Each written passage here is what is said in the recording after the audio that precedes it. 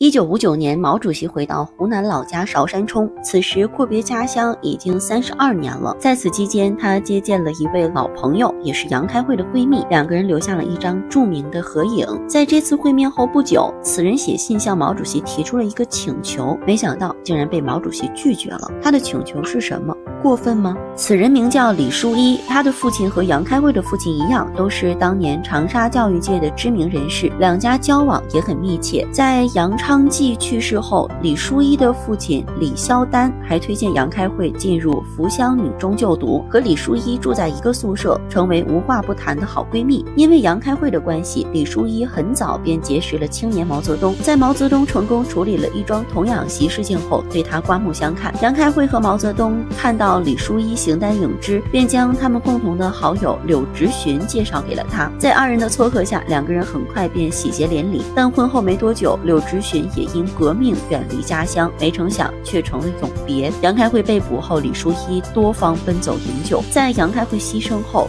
数次到板仓看望他的老母亲，还多次受毛主席的委托为杨开慧烈士扫墓，可以说和毛主席一家的渊源很深。然而他的一个小小的请求，主席为何会拒绝呢？在毛主席回到韶山后不久，李书一来到北京的儿子家，当时恰逢建国10周年，要在天安门广场举行盛大的阅兵式和群众游行。李书一按捺不住激动的心情，提笔给毛主席写了一封信，希望能到天安门城楼上观礼。作为国家主席，这还不是一句话的事儿吗？但是毛主席接到信后却左右为难，他顿时想起了青年时期和杨开慧和李书一相处的点点滴滴。李书一的丈夫柳直荀壮烈牺牲，夫妻俩婚后在一起的时间不足3年，而这件事儿一直到1933年，在和丈夫分开6年后，李书一才得知。她悲从心来，含泪给毛主席写了一首诗。毛主席看到后百感交集，于是便有了后人熟知的那句我师骄阳，君师柳。杨指的是杨开慧，柳指的是柳直荀。虽然他们早就结下了深厚的革命友谊，但毛主席向来不徇私，不会动用特权。建国之初，国内就成立了国家文史馆，李书一就曾托人找主席，看能不能给他谋个职位。后来呢，毛主席并未和文史馆打招呼，文史馆的录用也极为严苛。在得知李书一并没有被录用后，毛主席连忙拿出500元稿费给他贴补家用。这次李书一想登上天安门城楼，他能如愿吗？李书一曾因革命坐过牢，丈夫柳直荀为国牺牲，而她又是杨开慧为数不多的闺蜜，当年为了营救毛岸英、毛岸青两兄弟，耗尽财力和心力，是毛家的大恩人。面对她的请求，毛主席考虑到国庆观礼的人，相关部门早已做了妥善安排，自己也不方便插手，于是便回复李书一，待我问下情况看看，相当于是委婉的拒绝了。本来不抱什么希望的李书一，却收到了国庆筹委会的正式邀请函。原来筹委会得知后，认为李书一是烈士家属，又是爱国民主人士，他的这个请求合情合理，于是便邀请他来观礼。李书一终于如愿以偿地参加了这个重要的仪式，看着盛大的阅兵式，她心潮澎湃。自从丈夫去世后，她余生未嫁，一面教书育人，一面艰难地抚养一双儿女。毛主席曾夸赞她抚孤成立，艰苦备尝。